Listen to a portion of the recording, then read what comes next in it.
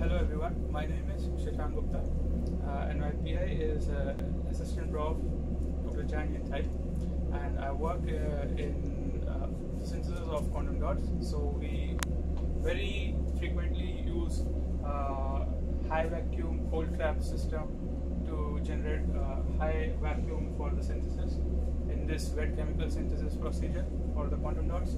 So this is a typical setup of Schlenth line and the cold trap. This is the trap which is connected via this copper tubing to the Schlenth line. Before starting, we need to make sure that we wear proper PPE before we start doing the synthesis. So first thing is the specs, the second thing is the gloves, then we need to wear the coat, and lastly we need to cover our feet with the shoes properly. So yeah, this is pretty much the introduction. Now I'll show you how we set up the cold. This is the liquid nitrogen cylinder. Firstly pour it into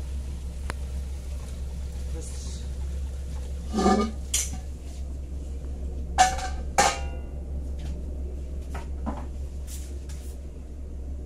this is a Devar flask. We pour the liquid nitrogen into this Devar flask very carefully.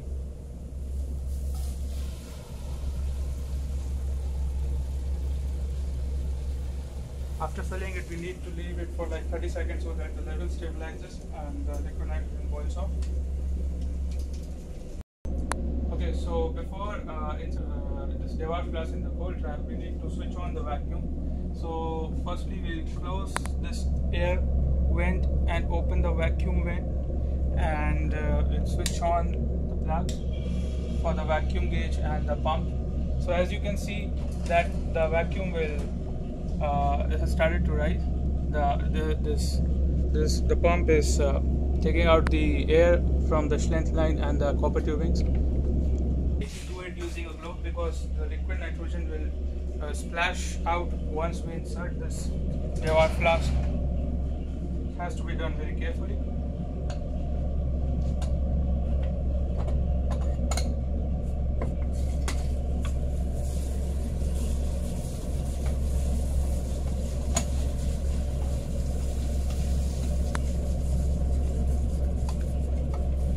So we have successfully set up the cold trap. Now we need to cover it with a towel so that we can minimize the evaporation of liquid nitrogen.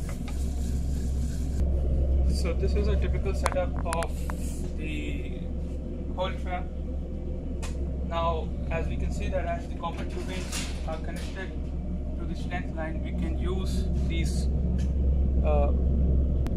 openings to put on the vacuum in whichever tube we want to, and also you can see that the vacuum is going down.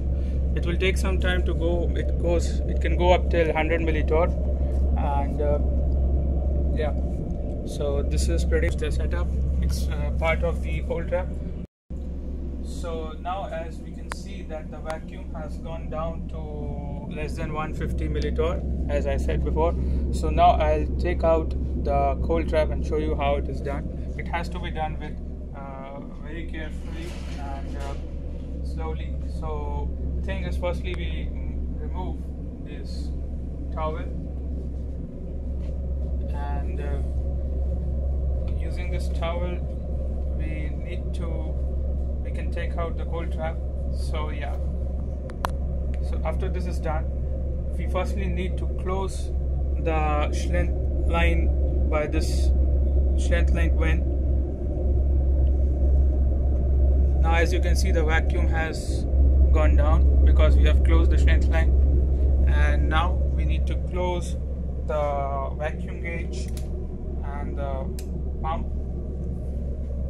After doing this, we need to take out this Devar flask. So we need to lower down the slab jack slowly. I need to take out this Devar flask from the cold trap. Now after doing this, we need to vent so that the air can go inside and the vacuum is released. Yeah. So this is how we take out the cold trap, and yeah. So thank you for watching this video.